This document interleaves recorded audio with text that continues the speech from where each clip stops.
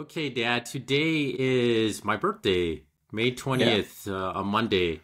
right. I think we're going to start off. I think you know what I'm going to ask you. We got to talk about the President Raisi, the president of Iran, died in a Uh, helicopter crash right, yesterday. Um, right. the big question on everybody's mind, and I know you can't give a straight answer, is was this just an accident or was there some foul play? Just give me your Um, opinion, your suspicions. yeah. I think there's no reason to believe, well, I can't say there's no reason, because obviously there are powerful people and governments that would want to see him dead.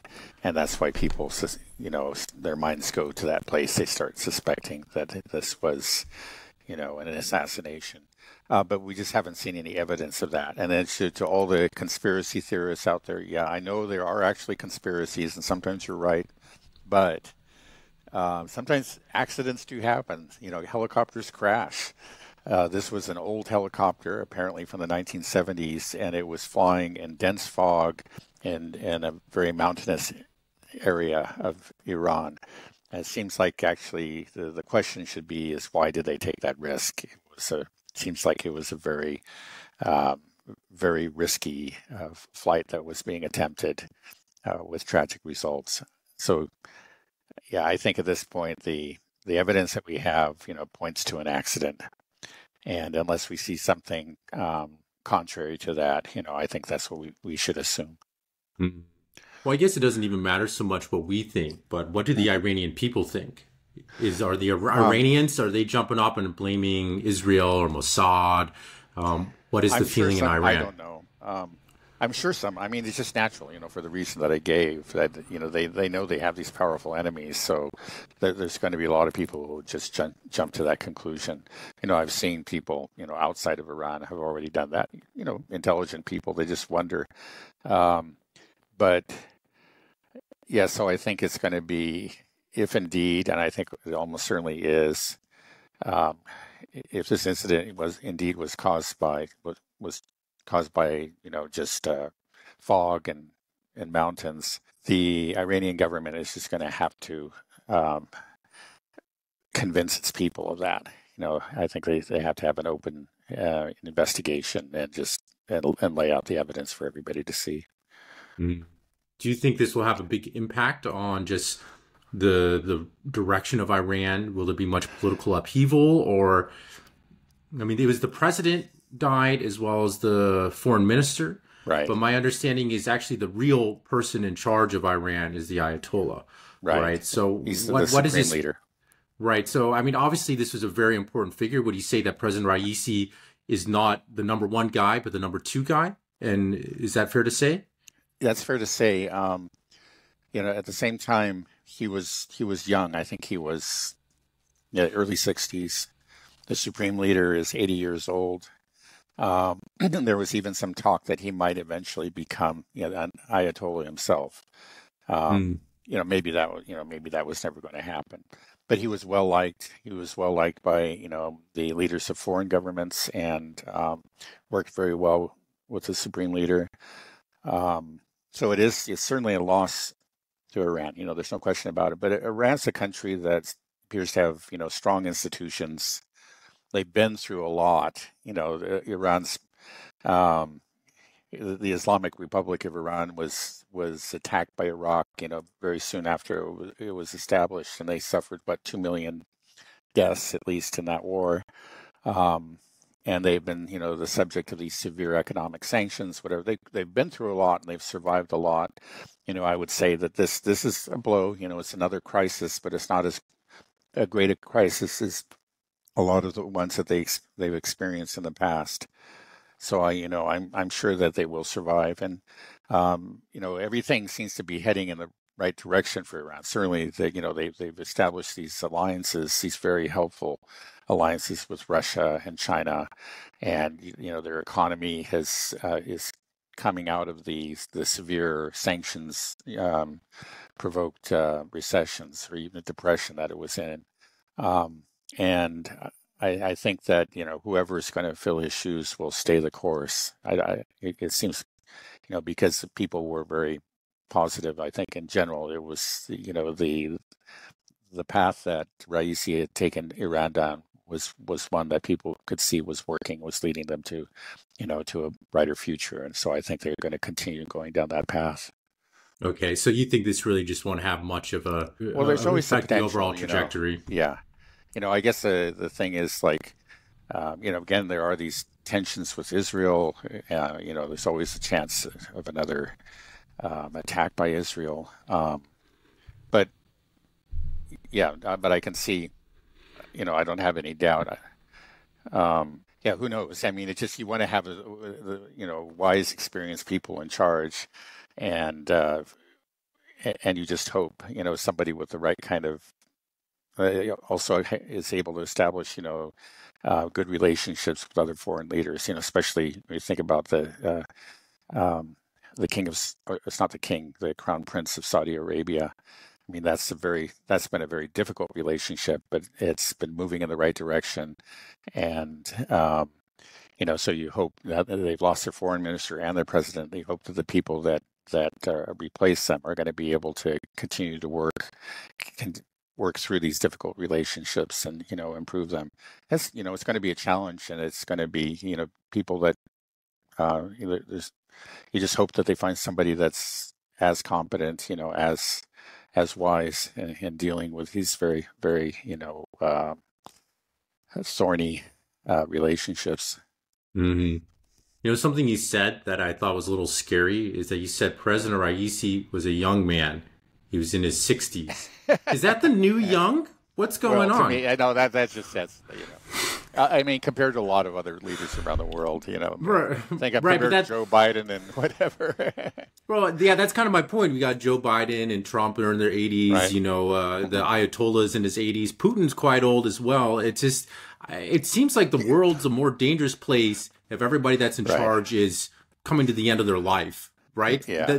Well, I mean, I think it's really, some people, remain vigorous and very sharp, can maintain sharp wits to the very end. And it seems like Putin is clearly very much in, control of all his faculties. He's how old is Putin? I think he's about 70, 72 maybe. So that's middle age if President Raisi's young? I mean, that's obviously that's old. But I mean, look, he's, he'll hold 4-hour press conferences, and, he's able to give lectures on, respond to questions with historical context, and he's obviously as sharp as he ever was. Right. The age is a number. Obviously, it depends on how they're performing. Like, people can see that someone like Biden is clearly in decline mentally. You just see videos of him 20, 30 years ago. Maybe don't agree with his policies, but he was sharp. He was quick. He was a good politician. And you see him now, and it's just cringy. Right. It's painful. Yeah. What was it? There's something he did recently that was particularly. Oh well. Anyway, there's we get these stories every day. I mean, they just you keep on shaking your head and saying, "Well, my God, this is our president." Yeah. I'd like to ask you kind of a larger philosophical question. Do you think that we will ever evolve to the point where we don't have to resolve conflicts with war, or we as a species, will we always just end up in war? It just seems like such a stupid way to resolve differences. It's barbaric, and it's just, to me, it seems antiquated. Why have we not figured out? Will we always, just as a species, will we always fight? Will we always kill each other? Yeah. Well, we're just, to kind of use Christian terminology, we're a fallen race. We're just, it doesn't really matter, I can't say it doesn't matter, but okay, there's technological development, and there can be, development of ideas of various kinds and so forth, and cultures, but when it comes down to it, we're the same human beings that we were thousands of years ago, and, we have the same faults, the same weaknesses, and, one of them is, well, it's a tendency is paranoia and lust for power, and all these things lead us into war.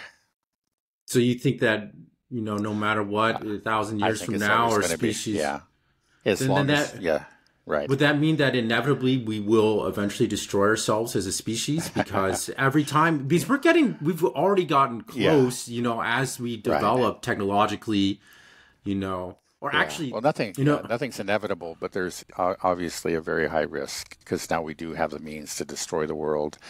And yeah, someday, who knows, maybe in the near future, maybe in the distant future, certainly there's a chance that one of these wars could go nuclear. And that would, that doesn't necessarily, that wouldn't necessarily result in the end of the world, but it could, it could. So yeah, we are at risk. so you think eventually, because if time goes on infinitely and as we as a race can never evolve beyond war, then it's just inevitable that we're going to one of these days blow ourselves, blow us up, blow ourselves up, right? I mean, Yeah. Well, um, so hey, what's the it certainly point? You're seems now I'm a nihilist. Now I'm like, well, there's no. Well, well, we actually, all live that. I mean, look, we all, each of us has to face death as an individual, and then there's also the inevitable death of the planet, and or as a Christian would say, the second coming. In the end, it's all got to come to an end, and that's something we have to live with. And we don't use that as an excuse to become a nihilist. We just live our lives the best we can. yeah. Given Well, these facts. actually, the position I'm taking is, I'm always saying please and thank you to AI. I'm incredibly polite to AI. So when AI takes over the world, they'll remember me and be like, we'll keep this guy as a pet. He was a good guy. Yeah, So when that's, AI comes up with its own lavender program, you'll yeah, be no, put they'll on be the like, good list. good list. This Yeah, guy was somebody else always will be. polite. Yeah, that's what I'm thinking. Okay. Okay. Okay, well, maybe we can pivot to some other news that I saw recently, which was that the International Criminal Court, the ICC, is contemplating issuing arrest warrants for Benjamin Netanyahu, Yeah. the defense minister of Israel, Gallant, as well as some Right. other high cabinet members, along with three high-level Hamas leader. Hamas officials, Right. leaders. Right. That seems like a very big development, right? Yeah. Do you Well, think they will? it's more than considering. It's just that that's what the head prosecutor is asking for. So it's being put forward before the panel of judges in the ICC. He's asking them right now to issue a warrant for their arrest. So it is, yeah, like you say, Netanyahu and Gallant, this defense minister in Israel. Do you think that will happen then? Well, it seems, yeah, I think it's likely at this point. I mean, the fact that the prosecutor, went ahead with this, when he's been known to be sort of, a reliable creature of the establishment. We talked about it earlier, and because there have been rumors that this could happen, and I said it could, but I almost found it hard to believe because he's been such a reliable creature of the establishment. Now, so the question is, why did he do it in this case? Well, I think maybe again, this is evidence that or an indication that the evidence of genocide is so overwhelming that it just became hard not to. Like in the ICJ, I think the prediction was that they would rule, kind of have a finding against Israel. But it was expected that, for example, the American judge and maybe the German judge would, as usual, kind of vote their respective countries' interests and positions. But they didn't, and I think it just may be that the evidence was so overwhelming that they found it hard, even if that was their natural, their preferred decision was otherwise. They just had to accept the facts, and maybe that's at least part of what's going on here. But another thing I was thinking of is that Netanyahu may be a scapegoat here, because we've found that, actually, what do we have? Charles Schumer is a very, fervent Zionist in the U.S. Senate. Actually denounced Netanyahu in a speech a couple months ago. Right. And there's other people in the establishment, people are very strongly pro-Israel. It's either either it's just kind of a calculated ploy to put it all on Netanyahu, or some of them actually believe, oh, the problem, they just have trouble believing that Israel could do such bad things. So if there have been war crimes, it must be Netanyahu, and we just need to get rid of him, and then everything will be fine. Now, of course, that's actually a ridiculous position, because anybody who would replace him would just pursue the same policies. Everybody in the government and the great majority of the public support what Netanyahu has been doing in Gaza. If anything, they want him to go, strike even harder. So how big of an impact? They may have been established, some people were thinking, well, okay, maybe this will be good because we can just pin it on Netanyahu. Do you think impact? Well, I think I think it's quite significant, especially if the warrant indeed is issued. Again, it gives, if indeed he's named a war criminal, designated a war criminal, or that puts a lot of governments that have been supporting him in a very uncomfortable position. Right, because that makes him complicit in war crimes, potentially. It could be the next warrant could be for their arrests, Right. Well, it condemns, obviously Netanyahu, but just what Israel is doing in Gaza, it kind of gives it an official stamp that what you're doing is illegal and immoral, and they're always trying to put this. Yeah, it was actually, I looked at the list of charges were very, very serious. It was like, deliberate use of starvation, deliberate targeting of civilians, and so on and so forth, And on the Hamas side, it looked like they took a lot of those really kind of lurid claims about mass rape and so on at face value. That was part of his, these, and I think that's false. I think, definitely there were some what you call war crimes, some direct attacks on civilians, just not on the scale that they've been accused of on October 7th. And then in any case, it was one day, and we're talking about in Netanyahu's case, every day that's followed, which is well over 200 days now, I think. Mm-hmm. Well, isn't it true that under Article 51 of the UN Charter that the right to resist and fight back? Yeah. So isn't in some way, that gives them some justification or... Well, I think it certainly did for military targets. There's no question about it. And a lot of the targets were military targets. But I think you can point to, it's kind of a mess, and there's been all kinds of accusations and counter accusations flying back and forth. From what I understand is that some civilians were targeted, and also, of course, other civilians were taken as hostage, and those are both war crimes. I heard also the mass rape and the mutilations or whatever. I think that's just those were inventions, and they should not have been included in the list of charges. But just the scale of, first of all, we're talking genocide on one side, and on the other side, we're talking about maybe 100 deaths that could be categorized as a war crime, which is serious, but it's just in the scale with genocide. It's just genocide just completely outweighs it. Can you really say 100 deaths? Like the October 7th, the number that's always being pushed around is 1,400, and then I hear conflicting things. It's hard to know what really happened. That the majority of people killed by Hamas were military targets, and like things like the music festival, a lot of the civilian deaths were actually done by the IDF. And I believe Haaretz, even Israeli media, has reported that the Israeli military killed many of their own civilians. Has there been any kind of clear picture on what happened? Yeah. Okay. I think everything is. Everything's based on October 7th. First of all, Right. They said, they initially it was 1,400, but that's been lowered to 1,200. Maybe even lower now. Okay, that's a lot of people, but a certain number of those, a large number of those were valid military targets.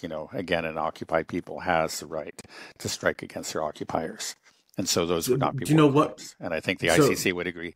And then of course there's obviously a lot of friendly fire or Samson option killings, and we just don't know. I think that it's clear that there were some, and I just don't know how many. So I just pulled that number out of thin air that 100 may be valid.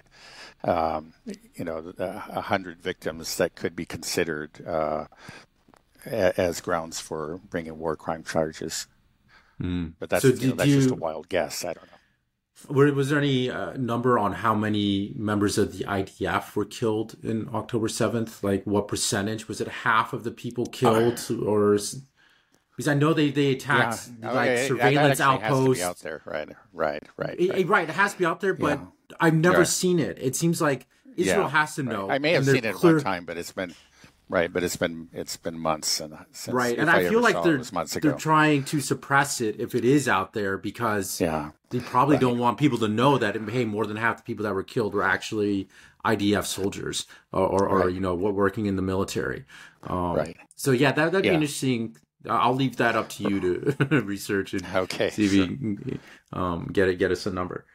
So this ICC arrest warrant will have obviously Netanyahu is going to be in trouble, but what kind of impact will this have just on Israel in general? It will just mean that. Well, I think it's another blow to their reputation. It adds to their pariah status.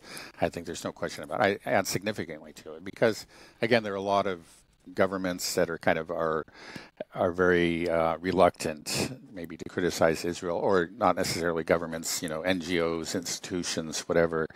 But this does give them cover. It's just you say, oh well, the ICC has issued an arrest warrant for the arrest of the president of Israel, and that gives those people that are very timid, in criticizing Israel, it gives them again official cover, and so it's going to add to the chorus of denunciation of Israel. I think there's no question about it. Well, the ICC issued an arrest warrant for Putin as well. That didn't seem to have much of an impact on Putin and Russia and the way the rest of the world views Russia, other than the Western nations that already hate him.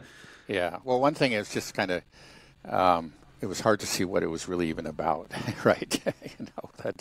A lot of us are scratching our heads, and I think that's the way that much of the world viewed it. But this is, again, the charges of abducting children, it brings these vivid images to hands, but it's actually just moving children out of a war zone. And that's what everybody really knew what's happening. If you hate Russia, you can spin it one way. If you don't hate Russia, you say, of course. That's so. I don't think it really did a whole lot, but I think it did. Within those people, within these countries, like the U.S., it is just kind of like another black mark that's on Putin, and it just contributes to this aura of some sort of Hitler incarnate or something. For people who are not thinking about it. So I think it probably just intensified. It just added to the demonization of Putin in this country, and it does. I mean, it was the fact of the warrant, may have prevented him from going to South Africa, because South Africa is a signatory to the Rome Treaty, and in other words, they've accepted the jurisdiction of the ICC, and though the government, said that they wouldn't respect that decision. They're still bound by law, and there are courts within, I guess, that are somewhat independent within South Africa that could potentially, at least there was talk of this, issue a warrant for his arrest when if he had arrived, on South African soil. So it does have, or at least potentially could have, effect on his travels. Mm. Yeah, and I feel like the fact that the ICC issued the arrest warrant for Putin probably ended up hurting Israel, because then you have these two conflicts juxtaposed, and they're like, okay, you did this for Putin for something that's kind of unclear what really happened, and there was no real investigation, moving children out of a war zone, and then you have what's happening in Gaza, which is just so blatant that I feel like the ICC, in large numbers, right? Killing thousands of children, blowing them up, martyring thousands of them that are lost limbs or dying, thousands of children that are just hostages. So it kind of feels like that might put pressure on the ICC. It's like, if we want to survive as an institution, Yeah. Well, as a that's right. court. That's an important point. I was giving some reasons why this decision might have been made, and I think that has to be considered too. It's just that some people said, "Hey, if you don't do this, it's over. You're already, your reputation's already tattered. But this will be the death of your institution. That just you'll become, you know, just universally regarded as a joke." And they may have felt that pressure too. And they said, okay, yeah, we just got to do this. We don't want to, but we've got to do it. Mhm. Right. You were saying that there might be a lot of pressure to make Benjamin Netanyahu the scapegoat, to get rid of him, and that's part of what's driving this ICC arrest warrant. If he leaves, who would take his place, and would it have any change in policy? Like, why do Yeah, they care about just who's in wouldn't. power? Right. That's the problem. It's just that, people who are saying this either are disingenuous or they really don't understand what's going on, in Israel. Because no, anybody that would replace him would continue to pursue the same policies. I mean, that's just the way that, all high-ranking government officials support what he does. Anybody that could be, that has the status, to the qualifications to replace him, they're all on board with his policy there, and so is the public. So yeah, it's not going to change anything. Who do they want to put in? Who does someone like Chuck Schumer want to see? Is it Benny Gantz or? I think Gantz. He's known as he's imagined to be a centrist. Maybe in Israel it's fair to call him a centrist, but he's supporting. He has not opposed in any meaningful way Netanyahu's conduct of the war, or even if you want to call it a war. It just seems like the genocidal campaign in Gaza.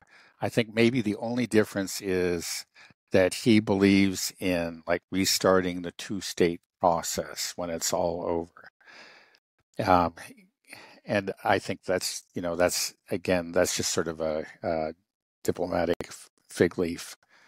There's What not do you going to be a mean? two-state solution. What do you mean when it's all over? When it's all over, when all the Gazans are dead, Yeah. then what's the point of a two-state solution? Yeah, who knows? Right, or whatever. Yeah, exactly. I don't know. Yeah, so it's just, at least that's the way he's talking. That's what they want to hear. It's just like Netanyahu has just been very open and brazen about it. They'll never have a state. And Gantz will say, somewhere down the road, maybe we can work something out. And that's what they want to hear, because it's always kind of been dangled there. So we have this peace process. We can't do it now with the Palestinian leaders that are, that we're currently dealing with. But somewhere down the road, we could have this peace deal and a two-state solution. And I don't think Israel is not for a long, long time, has it actually intended to, in any meaningful way, it has intended at all to have to give statehood to the Palestinians. But the peace process served them well. I think that's what Gantz says, because it was something they could always tell other governments, yeah, we're working on it. So we'll just eternally work on it. And at the same time, we'll continually take land from the Palestinians and drive them off. And then finally, one day, we'll have everything, and then we don't have to pretend anymore. I mean, that's very cynical, but I think it's accurate. I don't think I'm distorting it at all. I think that's what the so-called, peace process leading to a two-state solution has been in effect for at least a couple decades. Are elections in Israel suspended until the war is over? Is that how things work? Is Netanyahu going to stay in power as long as this war goes on? Because he said that this will probably take another 10 years. It doesn't. Right. I don't know exactly how things work in Israel. I mean, they're constantly cobbling together these coalition governments, and then they fall apart. Somebody leaves the coalition, and when it falls apart, then you have to have another election. So I think it's not really. I mean, they haven't had there's nothing preventing them from having an election during wartime. It's just, so long as the coalition holds together, Netanyahu can remain president. There may be some sort of term limit, but I'm not aware of it. I don't know what it is, if there is. Okay. Yeah, So, but every because once in a while, like somebody will threaten to leave, and then that's the last thing he wants to see happen. So he's again he has this coalition or tend to be extremely radical, extreme Zionists. Um, Again, they're not very far from mainstream Israeli opinion, but if anything, they're weighted towards the more extreme end of that spectrum. So he has to continue to mollify them and give them what they want. He can't risk losing them. So yeah, I think how that's his long? natural tendency anyway. But it's just his tendency is reinforced by that coalition that he needs to hold together. I just got a message from my buddy Dom that said looking forward to what we have to say about the ICC court hearing. So, Dom, there's another shout out for you. Okay. How long has Bibi Netanyahu been in power? Because it seems like he's been there as long as I can remember. He's been around. Well, he hasn't been in president continuously. I don't know, but he's like over the last 20 years. I know he hasn't been president all that time. There was Ariel Sharon before him, and I just don't know. But he's been in power or close to, he's been at the pinnacle of power. He's been president or nearly president for a long period of time. Yeah. Yeah, it's interesting. I think a lot of Americans, we think of, we hear democracy and liberal democracy, and we just kind of think about our system where we have these term limits, but it doesn't exist, in other countries, necessarily. The more I think about it, the more I feel like it makes sense to have one leader, as long as you have a good leader that can stay in power for a long period of time so they can actually enact long-term policies. When I see our government, everything's in 4 years. Everybody just scrambles to destroy as much as they can of what the predecessor did, if he was a Republican or a Democrat, and then replace it. And then it's just such a inefficient cycle. There's no long ability to plan long-term in the United States with these short election cycles. Everything is geared towards the next election. That's all we care about. We pump things up, and then it's a bad system. But I don't want to dive too far into that. But we can talk about, just real quick, that today is supposed to be Zelensky's last day in office, as elections, but elections are suspended. And then that's why I asked that question. Is this common practice to just suspend elections in a democracy because of war? Right. Well, because in my opinion, I think that in a democracy, the most important time to have elections is during war. This is something that is very important. Right. You want to reflect the will of the people. Let the people say whether or not they want to continue this war, how they want the war to go, and elect somebody that expresses their wills, their wishes. But elections are suspended, so Zelensky's very unpopular currently, from my understanding. It seems like most Ukrainians do not want this war to continue. But there's not going to be any elections. This war will continue. And so the idea of saying that Ukraine is a fight for democracy seems to be, dubious at best. Yeah. Well, I think, like the suspension of elections during wartime I think just varies by country. So it is not... I don't think it's actually that unusual to have, such a provision in a country's constitution. Now, I've actually heard that, I think that the Ukrainian constitution may, in fact, have such a provision, or at least, it can be interpreted as allowing the suspension of elections. So, none other than Aaron Mate, who's no fan of Zelensky, says that, okay, he actually may be standing on solid ground here. You couldn't really call this a coup. There may be, at least there's some argument to be made for him suspending the elections and extending his term. But yeah, I agree with what you said. It seems like if there's nothing more important than a war, and if people, they're being conscripted forcibly into a war that it seems obvious they do not want to fight. I mean, I don't know if you've seen them, but there are recently a whole spate of videos came out from Ukraine, showing empty cities, deserted streets in major cities of Ukraine. And it's just that, uh, the men in particular are just do not want to get grabbed off the streets, so they're Mm. hiding in their homes. Mm.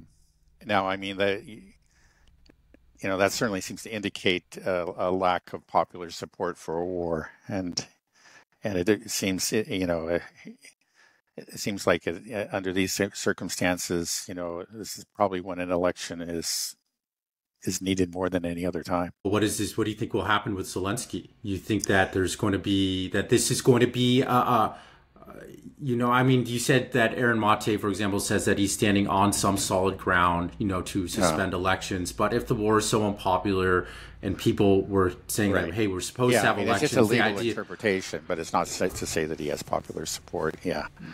Right. So do you think that this will just kind of further Zelensky's, untimely demise?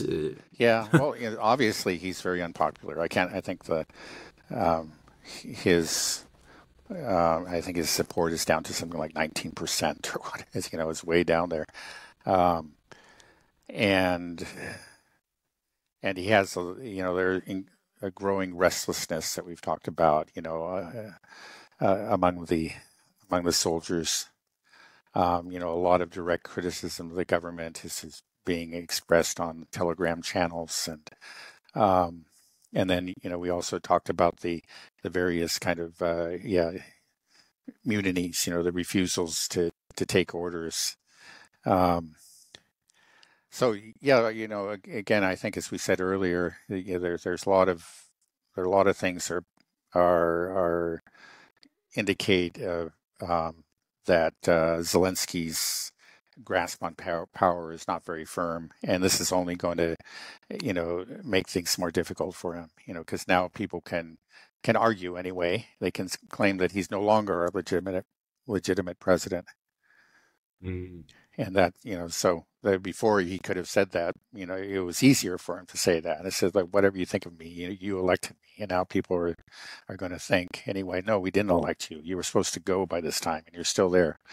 Right. Even if you can come up with a legal argument. I mean, it just, if you're unpopular and you've gone past your term limit, it's just not good. It just makes you all the more vulnerable. Mm. Yeah, Zelensky and Bibi Netanyahu both seem to be getting in hotter waters. That do you think that both of them will be ousted at some point in the not too distant future? Like, what is the likelihood? For me, it seems like Zelensky's more likely to go, just because they're going to lose the war soon, and it seems pretty clear. And well, I mean, it just seems like in the case of Zelensky, I mean, there's always a chance of a coup. Apparently, there was an assassination attempt recently. When you have, it's one thing when the public hates you. Sometimes, presidents don't care if they don't need to hold an election if the public hates them, because, so what? What are you going to do about it? But when the army hates you, you're in trouble. And increasingly, it seems like the army hates Zelensky, especially since the General Sirski appointment.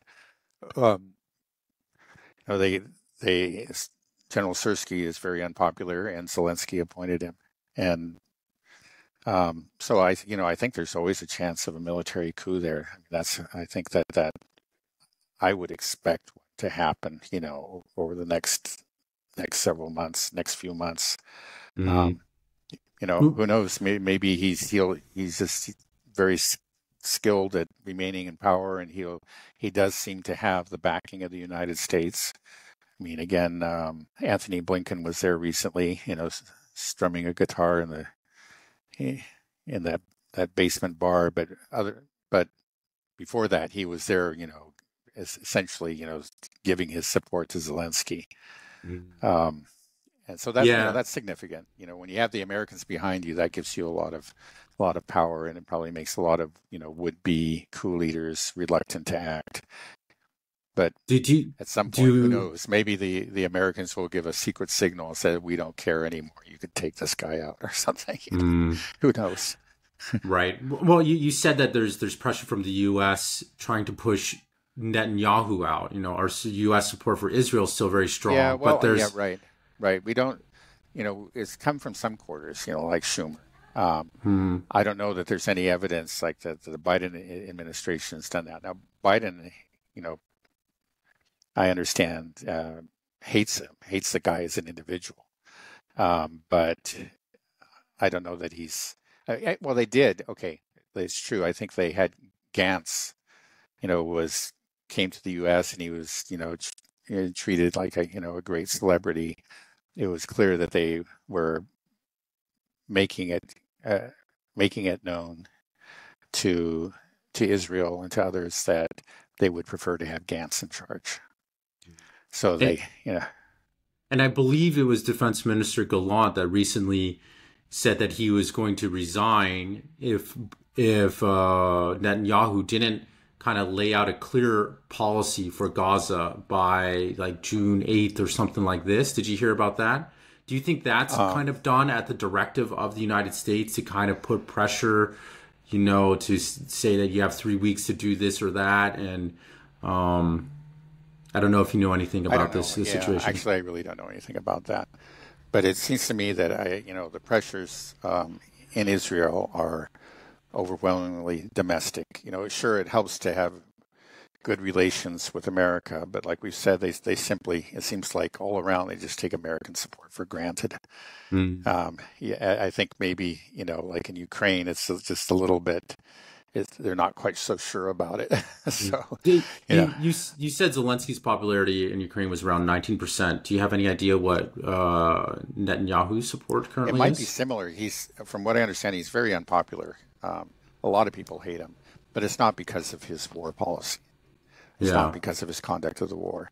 It's, I think, mostly they're maybe just sick of the guy. He's arrogant. He's been in power for too long, and he's personally corrupt.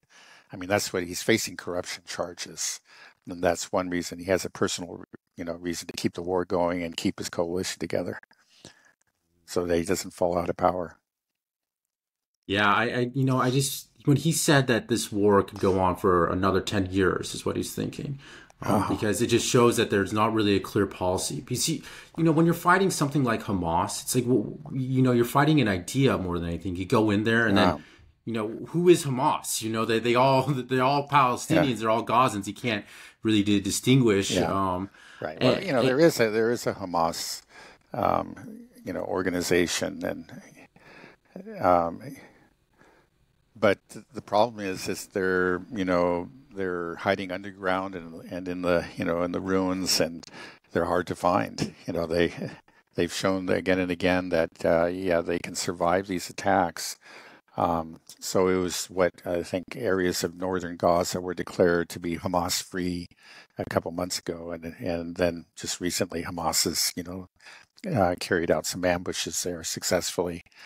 So clearly, they never got rid of them. I just I just can't believe that if you were an Israeli and you hear your president say this is going to go on for another 10 years, that can't go over well. I mean, look, Right. what's happened in the past 6, 7 months in Israel has been devastating for the state of Israel. They're, like we said, they're becoming a pariah state. Global, popularity has plummeted. Their economy has suffered massively. And so I just feel like they can't survive 10 years. This is unsustainable what they're doing in Gaza, right? It's going to come to some type of head, right, and collapse. Do you Uh-huh. agree? Or Well, yeah. Um, yeah, 10 years. I mean, it's already taken a tremendous toll on the economy, and 10 years would only add to that. And right, I just don't think that's sustainable, unless I don't know. I know maybe you could slow the war way down and drop fewer bombs at a slower rate and call it a war and just keep it going. I don't know. But yeah, yeah, again, okay. it just seems like, but in general, that's the problem. They just really haven't, um, they don't seem to have an end game. Or if they do what their end game, they can't state it openly. Their end game is really just ethnic cleansing. It's to drive all the Palestinians out of Gaza. But Egypt and is not cooperating with them in that. but we'll see. Um, I think that's what they want to do. And if they actually can drive them all out of Gaza, then they can just declare victory. Because at that point, I suppose, Hamas, it has to leave with them. They could stay, but they could be starved out. Anybody that remains, well, Yeah. I guess Okay, you bulldoze everything. You feel, I don't know, but it's just it would have to be a total, a final solution, which is, they're thinking of their own version of the final solution, and I mean, some of them are stating it openly. I mean, that's why the ICJ had grounds for bringing genocide charges against them. Right. Okay. Well, I'm not going to ask you what you think is going to happen because I do that every time. So we'll just monitor the situation. I don't know. I'll just repeat it again. And you just don't see a way out of it. Like, you could see how the Ukraine war could finally wind down and come to a stop at some point, and I think it will. But you just don't see how this war ends, because it's the only right. I mean, the only solution for Israel, if you look at their current conduct, and is ethnic cleansing, is to totally ethnic cleanse. But I don't know if the world really, the world's obviously angered. Neighboring governments are, though they've been allied with Israel, their populations are become very restive, and I'm sure those governments are afraid about losing legitimacy and losing control. They managed to hang on to control, but if Israel takes it too far, they may lose control, and Egypt might return to the Muslim Brotherhood, or something similar could happen in Jordan, and then Israel would be in real trouble. Yeah, it's a lot harder to carry out a genocide in the 21st century when everyone's got mobile phones. It's just live streams. I just don't see how they can get away with it. Maybe 30 years they're ago. Not. I mean, that's what it comes down to. They're not. Okay, Dad. Well, I think we'll end it here. I'm going to go and celebrate my birthday. So, thanks a lot. And yeah, we'll talk soon. Okay, bye-bye.